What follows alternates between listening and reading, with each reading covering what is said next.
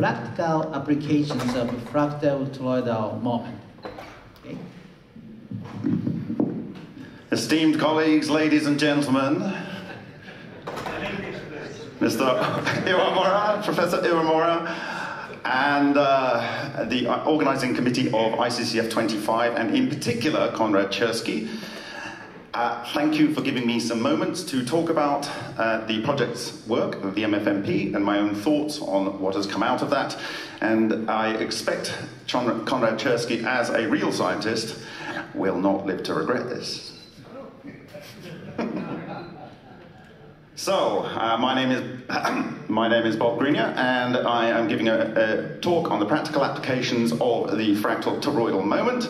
And if you would like to take a quick screen grab of the monkey code here, then you can follow any questions you may have, ask them on remoteview.icu, not now, not necessarily afterwards. You need to contemplate this.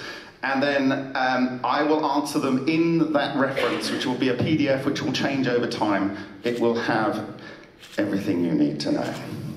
So in January 2015, I sat across the table from the discoverer of the nickel-hydrogen system, Francesco Piantelli, in his home in Siena, with my colleague and director, Ryan Hunt.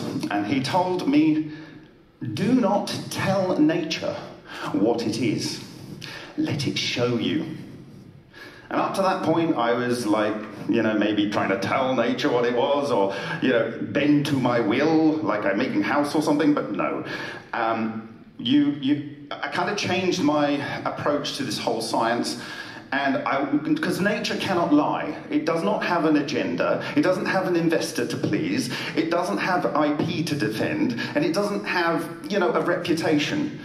It just does what it does given certain inputs. It doesn't have an opinion.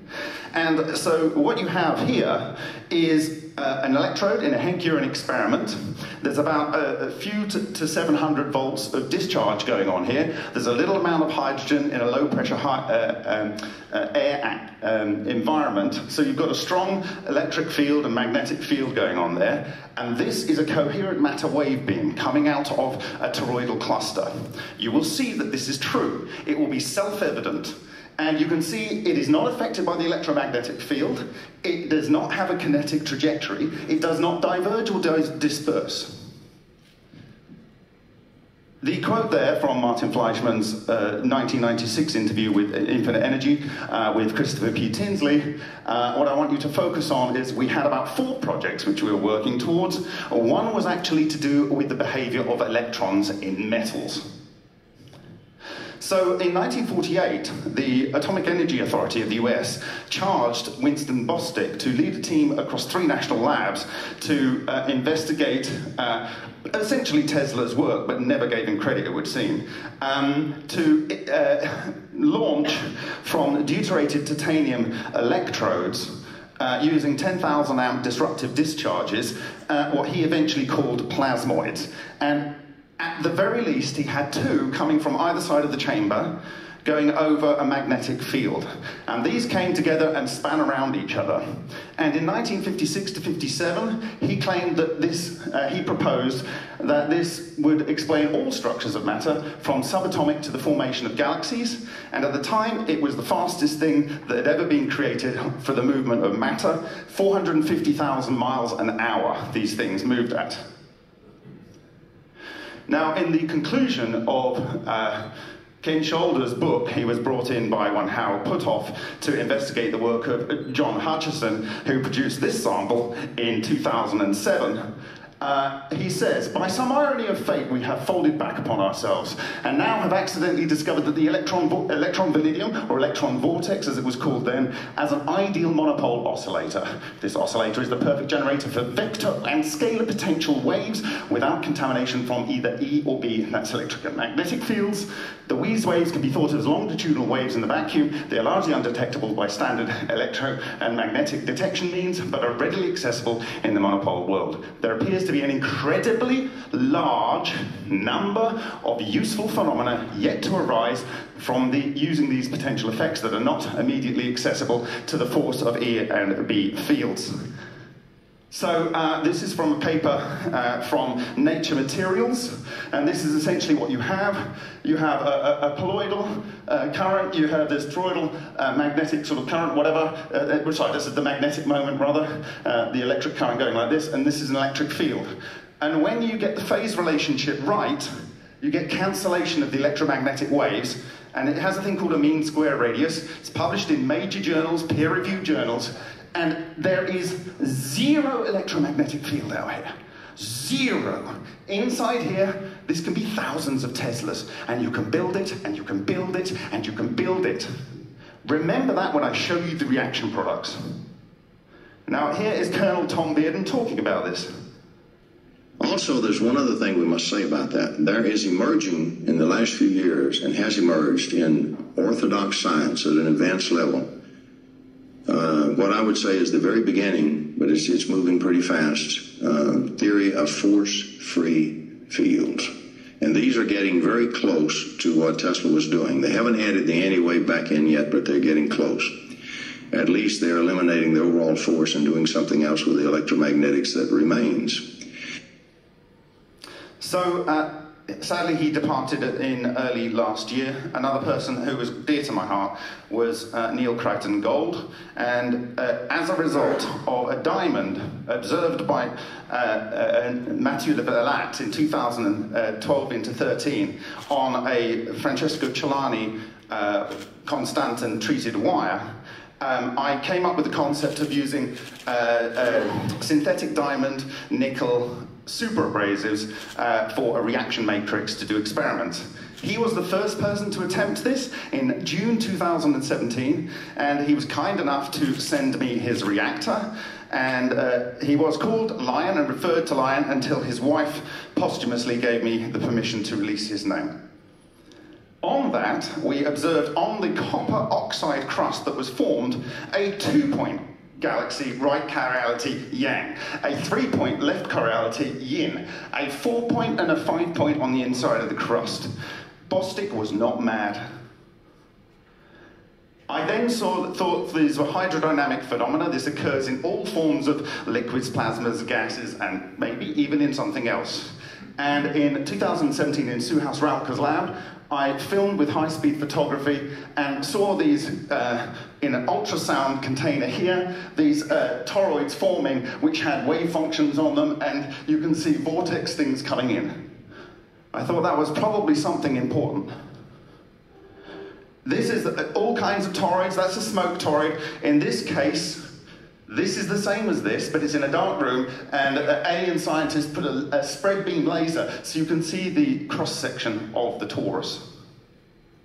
The one on the bottom here is the torus, and it's one disk here, just like Bostic observed, but this is shown by the depressurization of the water caused by the structure, revealing the nanobubbles, and the light is bounced off them.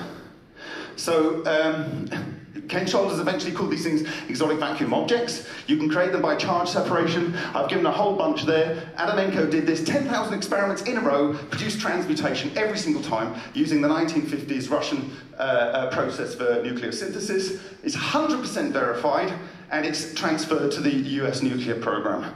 Okay, there's a whole bunch of other things. Usharenko effect. Use a shaped charge, replace the copper with some sand, and it goes 30 centimeters into steel, bores out a channel multiply replicated with transmutation on its path. The Russians believe any mechanical impact over 5 electron volts for hydrogen isotopes will create the right conditions. So what is charge separation? This is in Shakhparanov simulation in 2011, and you get vortex and counter-vortex with your space charge system. This is in Helsinki, hundreds of years before Christ was born. Right, so the Shakhparanov generator, it is a Mobius strip, and they observed a cone with a vortex of a green plasma going into the center in some of their experiments. Sometimes they saw a zero albedo, single bar thermal extraction in, that is the yin force, and sometimes they saw destruction of matter and projection out. That is my interpretation. I may be wrong, I often am. So, the Penrose steps on the left are a symbol of a phase singularity. You get a phase singularity also with a Mobius strip, and you get a phase singularity, this is the phase singularity of a torus. It is the phase singularity that does the coherence. Oh, sorry. So, what is the fractal toroidal moment?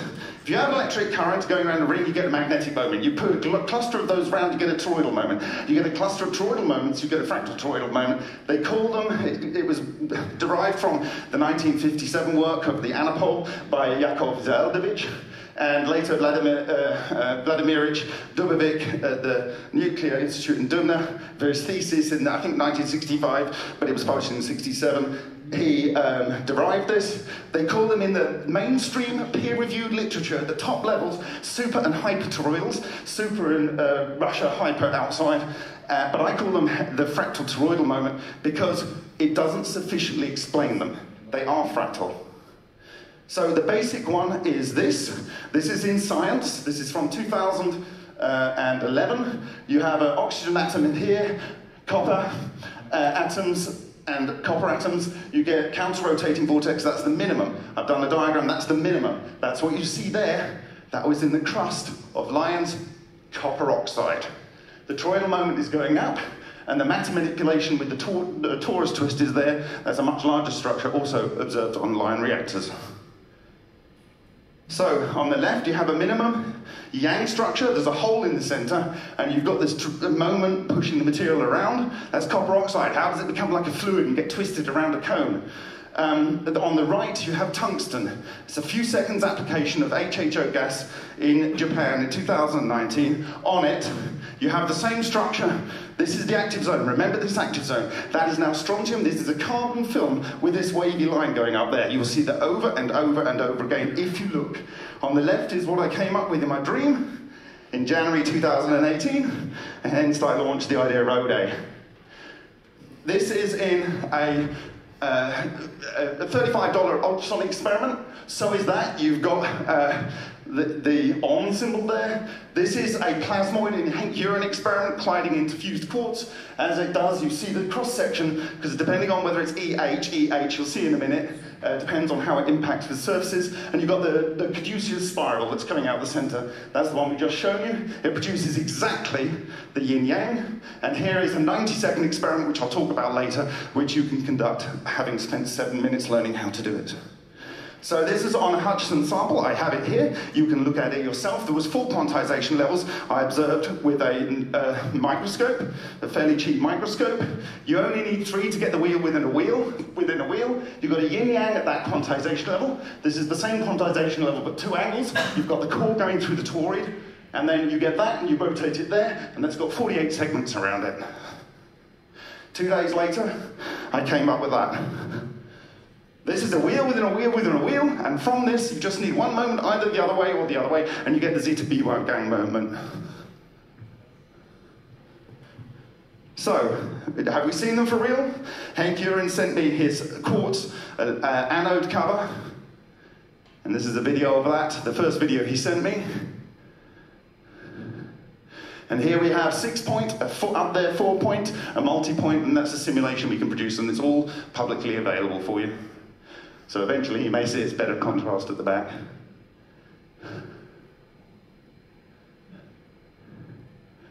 It has an event horizon on the bubble. This appears. So basically I promised the community I would try and prove this from just looking at multiple experiments across the field and other fields. I walked out of the walled garden and looked everywhere. Eventually we found the 3D structures. Now this is very important. What did I say? The inside of this structure, incredibly high and almost infinite. You could just keep charging energy in there. You'll see that in a minute. Why? Electromagnetic field. Outside, 0. Nothing. Outside the mean square radius, nothing. Nothing. Diamagnetic carbon, outside. Inside, calcium and oxygen. They are... this is why it works, basically. 32 segments on that one. 48 if that was a full tor, or a carbon around it, and this one, if you could see, it's got 3 on the subtor, that's got 6 on the subtor. It's fractal on different levels as you go down. This one's probably only got 2, and that's why it looks a little bit squishy. So, having found the first one here, on the 22nd of April, on the 30th of April, I sent it to the Russian community. In fact, I sent this image, that one, they already knew how I derived that, and this one, and instantly, without comment, they sent back a paper published in the peer-reviewed Chemistry of Life journal, Russian journal, and it was by an author called Zverblis. He witnessed this device in 1988 as part of the classified Soviet energetics research in a Moscow basement. And they put a 30 hertz AC single through it, and they got like a fluxgate magnetometer, and they saw an AC magnetic field. Then, this Tor of a Tor of a Tor, which is what he saw, they turned off the power, and it still had this AC waveform. And then they moved it to the other side of the lab, and it still had an AC waveform on the magnetic fluxgate magnetometer for 2 days. He couldn't believe it. He thought they were pulling some scam. But he knew what he saw, so he went to Nevsky, and in 1993 he did a treatment just after the fall of the Soviet Union, and he said, starting from standard Maxwell equations, if you have a current going around a loop, you get an H field. If you put those around like that, you get an E field. If you put those around like that, you get an H field. It isn't quite like that, but he was on the money. Same thing that David Freiberger derived from Maxwell equations in 2009 at SLAC. Same thing. And he said when looking at anomalies in national labs, he claimed that it could cause a change in the diality angle and decay of baryons.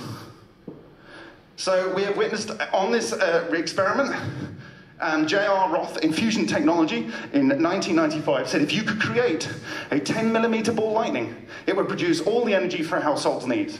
This is 15 millimeters. We can produce them at will. And on the outside of this, which is where the interesting stuff, remember, you've got this circle, but on the outside it's a bit fuzzy.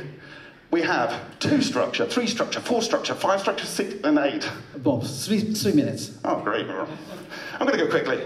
That is a 3D structure. I won't talk about the disruption beams, and I won't talk about the circle. That's a 4-4. It explains everything Bostic and Nardi concluded in 1980. It's recently reproduced. There was a paper in 1976, over 1,000 Tesla, recently reproduced in this peer-reviewed major journal funded by basically everyone, 1.36 thousand Tesla, and an electric field of 3.6 trillion volts per meter. There's the paper, you can go and look at it. Much larger with reduced diameter. And if I would play John Wheeler, he would explain that, and the relationship to gravity in his 1954 paper. You'll have the presentation, you will see it. Right. This has like a tornado tail, and on the outside of the reactor you will see glowing spot moving around. This is on the outside of the reactor. That's the tornado tail. These are the effects on the by the fractal toroidal moment on matter. Sorry, no time to go into it. It affects all electron interactions, all of them. And here are some applications: efficient material, processing, cutting, grinding. They're all there. I haven't got time to go through them. Tom Beard and I got this video after I took this SEM last week of a 1980s sample of John Hutchison, okay, that Ken Shoulders was brought in to come up with EVOs. I found the same thing, and everything he's talking about there that I haven't got time for you to listen to, he's saying he saw on their analysis in 1990 of the same sample. The challenge is non-thermal but yellow-orange glowing reactor, warnings about false radiation detection in 1995 to this community by Dr. Takaaki Matsumoto, Ken Shoulders in 2004, and Alexander Shishkin, fake neutrons, fake photons, semiconductor interference, which you can use as a detection method. This is very important. Forget the EMPs. You can use squids, you can use qubits and rapid single flux quantum devices to detect the toroidal moment. This is Hal Puthoff talking to Eric Weinstein about how you circumvent the Einstein's theory of relativity to travel faster than light. He then talks, using that Penrose phase singularity diagram that I showed you earlier, to explain the Aharonov bomb effect, okay?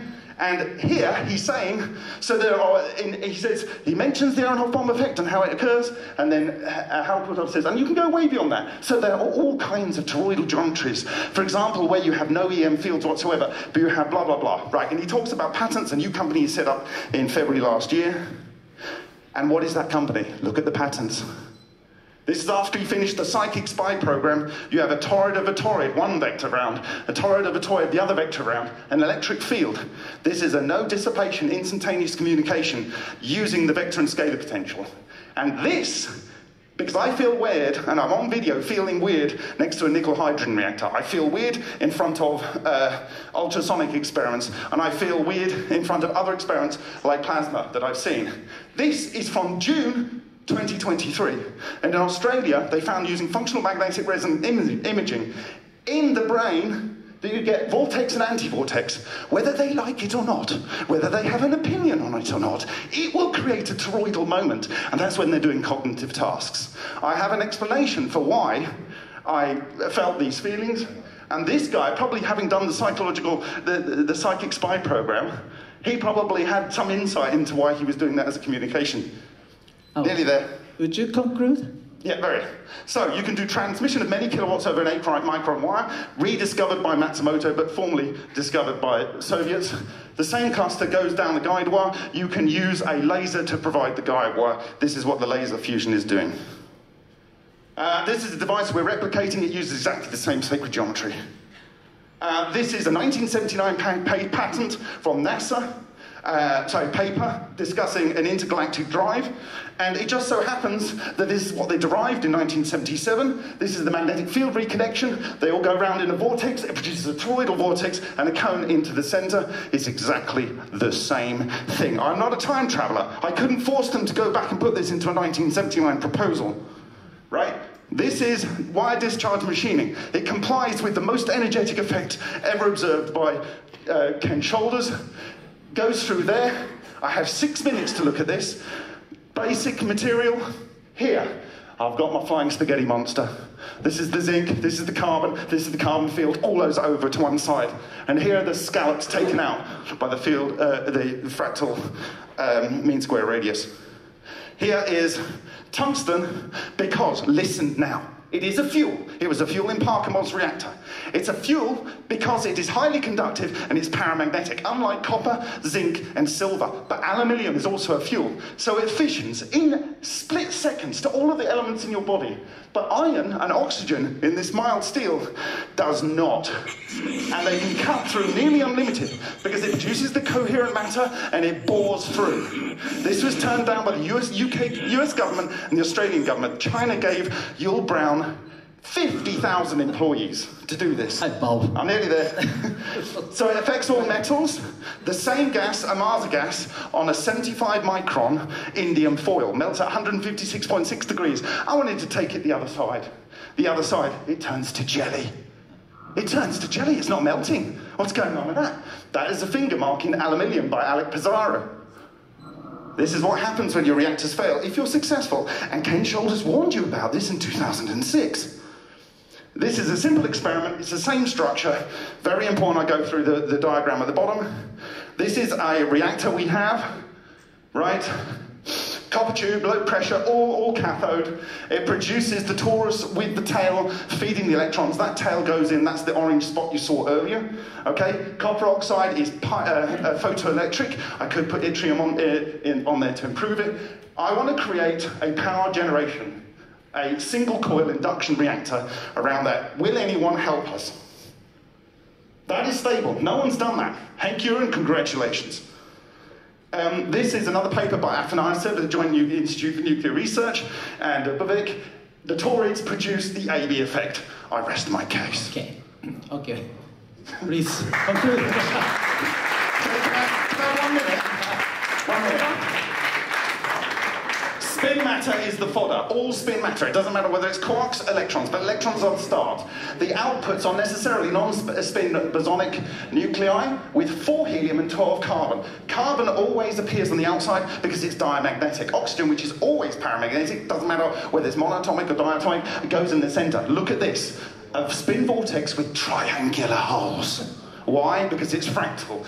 This is what I used to derive how Binger and Huang's reactor was working, and when you know the properties of those element isotopes, you will know that that's why it occurs. Okay, thank you very much.